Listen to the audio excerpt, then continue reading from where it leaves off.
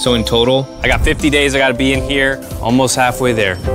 On day 22, Alex decided to absolutely decimate all the goldfish in the grocery store. Oh my God! Okay, so this is $10,000 worth of goldfish. I could feed an army of toddlers.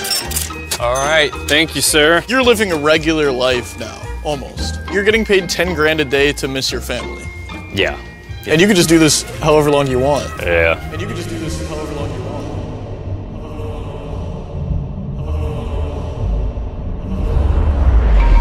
As you can see, the days started blending together for Alex.